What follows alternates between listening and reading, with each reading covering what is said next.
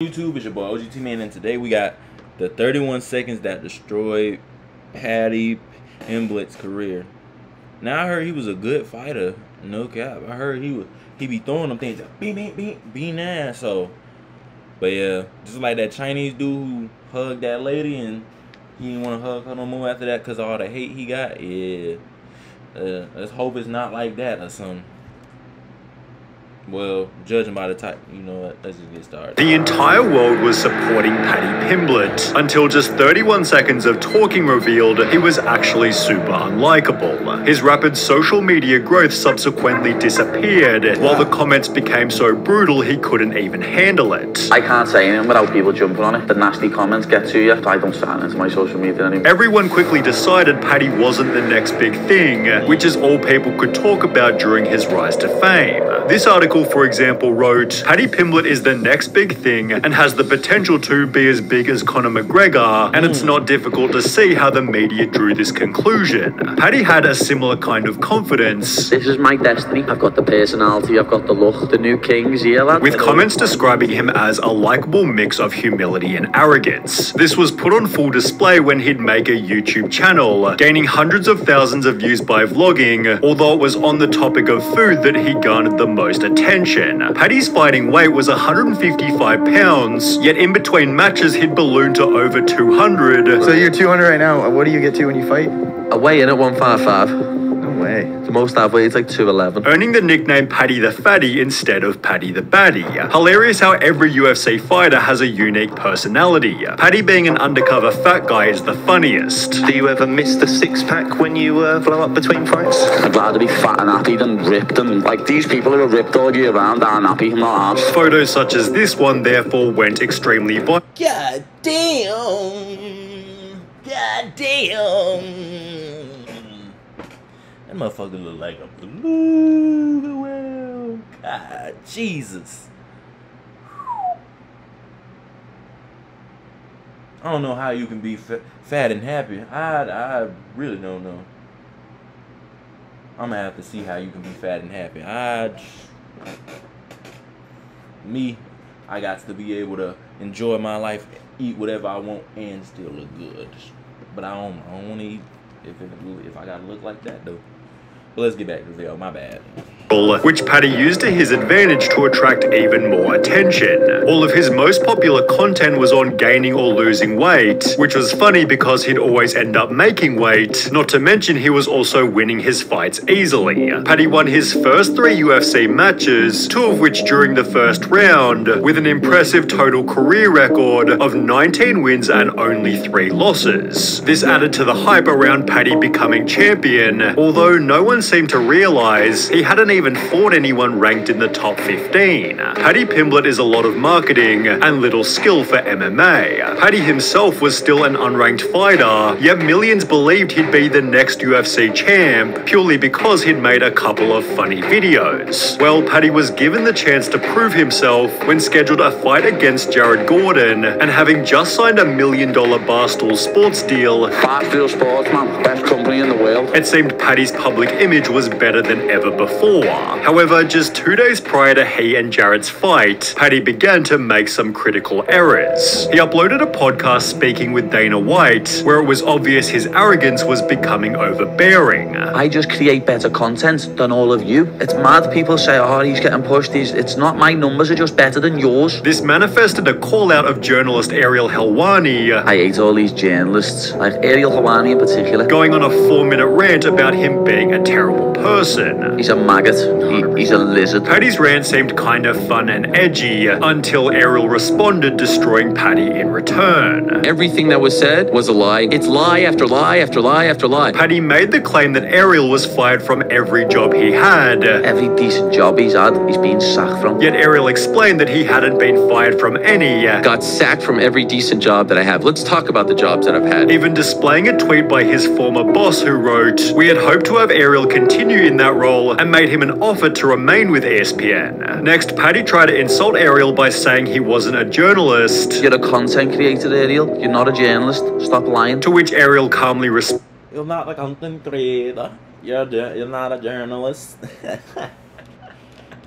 This use of the term content creator, is this supposed to be an insult? I've been trying to create content since 2006. If you're going to try to insult me by calling me a content creator, great. That's the worst thing you could say about me? Awesome. Yes, I'm a content creator and pretty damn proud of it. But Paddy's worst attempt at insult was saying Ariel should pay for his interviews. He uses fighters for clicks, uses fighters to make money. Get your dough out, Ariel. Start paying people for these interviews. What, you make thousands and thousands and thousands of pounds on? Ariel responded by stating, Did Joe Rogan pay his guests? Did Oprah pay her guests? Did Larry King pay his guests? That's not how this works. Journalists make money. Yeah, we make money. Of course. Isn't that the whole point? spending 1 hour and 15 minutes total dismantling all of Paddy's arguments. Ariel came with all the evidence like a lawyer.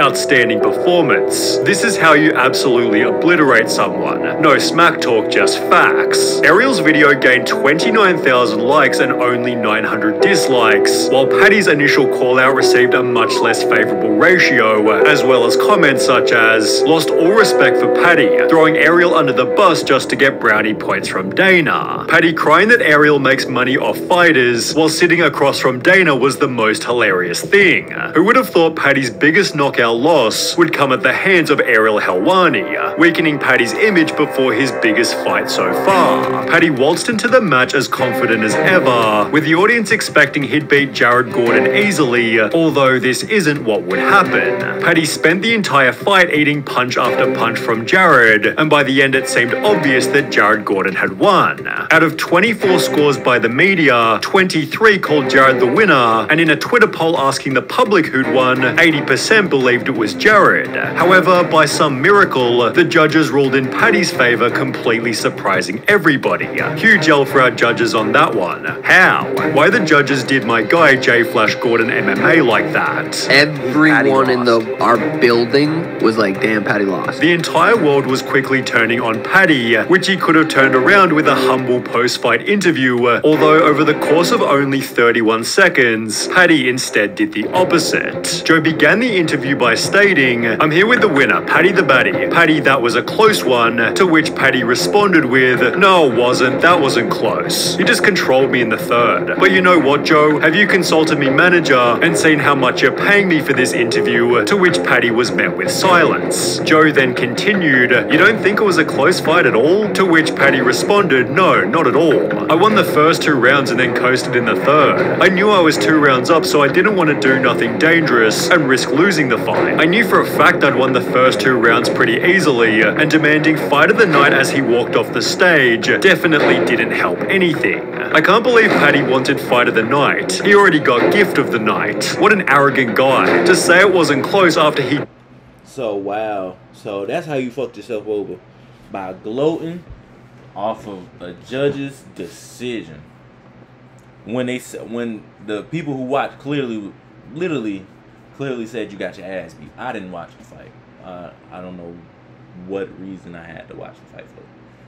To me, it wasn't gonna be good to me. But the fact that you was literally getting bing bing bing bing bing, everybody on Twitter, everybody in the stadium was like, oh damn, Paddy lost. And then they seen that you won, it was like, how? And then instead of being humble about it or being whatever, you decided to sit up there and gloat about winning by judge's decision?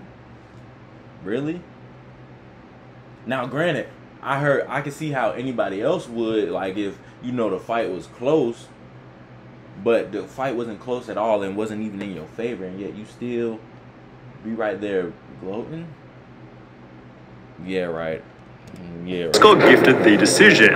This was honestly in the top 5 worst robberies I've seen, and his arrogant attitude after it is just making him look like a pleb. Paddy then went into a press conference where his arrogance became even worse. Everyone's got an opinion, lad. Opinions are arseholes. You know what I mean? Everyone's got one. I know I won that fight. Simple as. I deal in facts, lad, and everyone talks about me, lad. That's how they stay relevant. people mention me. And despite Jared Gordon himself tweeting, "I was robbed and everyone knows it," Paddy still went into more interviews refusing to show humility. The other person won. You don't see that at all from any others. No. The other problem was that people had realized Paddy wasn't as skilled as they thought. There was a real belief after that fight, okay, Paddy's not as good as we thought he was. Now sure, he could easily knock me out in under 3 seconds, but talks of him being champion were still a couple of years too early. Paddy looked like a journeyman. He's clearly not ready for the top 15. I could care less if I ever see him in a fight again, and apparently neither did the rest of Paddy's fans, as he began to lose thousands of followers per month. Additionally, people uploaded videos such as Paddy the Baddie getting rocked by unranked fighters, and Paddy Pimblett all losses in MMA, conveniently just days after Paddy ruined his image. Paddy then began to realize he'd made a massive mistake. The amount of times I've been told I lost that fight, the last year has been quite hard, to be honest, lad. The amount of people that have just been giving me hell on socials and online and stuff like that, know what I mean? I was the low-hanging fruit that it was easy to jump on the hate bandwagon at the time, so everyone did it. And all of a sudden, this statement, I'm always going to have this media and this big bubble around me whenever I turn up to fight, was looking a lot less likely. He believed that his next fight could fix all his problems. When I beat Tony Ferguson, lad, everyone will jump back on the bandwagon. Although this didn't really happen. You see, Paddy was scheduled to fight Tony Ferguson, who'd lost all 6 of his previous matches. Paddy therefore recognized that there wasn't much glory in beating him. When I win, people are going to be like, oh, he was on a 6-fight losing streak anyway, he's finished anyway. Although ending the fight with a win was definitely better than losing. This time, Paddy gave a much more humble post-fight interview. He's one of the toughest men out there. Hats off to him, he's an absolute legend. Leading to comments such as officially off the Paddy hate train. Couldn't help to notice how determined he was, and humility goes a long way. Now welcome to the UFC, Paddy. He therefore gained back 300,000 followers, although it didn't restart the hype train like Paddy might have wanted. Others have suggested it feels like the spark has completely left him, although at the age of 29 he still has plenty of time to prove himself, albeit now with a much more grounded perspective. Probably never answer questions again in a post-fight interview about the actual fight until I've watched it back. In my own head, I'd done well in that fight, and then I watched it back and it's a completely different fight to what I had in mind. Hey, that's what getting humbled by the media will do to you. That's what getting humbled will do to you in general. You know, thank you, Sonny V2, for this amazing breakdown. Thank you. But yeah, that's the end of the video. Make sure you like, comment, subscribe. Let's see these. Sonny never fails to inform me about how someone I never knew became hated. Just because Paddy is advocating men's health awareness doesn't mean you constructively criticize him and you're not a piece of shit for doing it. You know your career is cooked when you end up on one of V2's videos.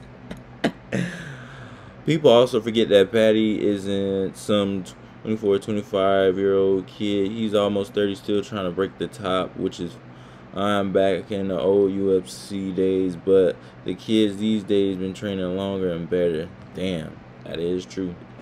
Hope you enjoyed the video. Make sure you like, comment, subscribe. It's your boy Ogtmane signing out. Yeah, dude.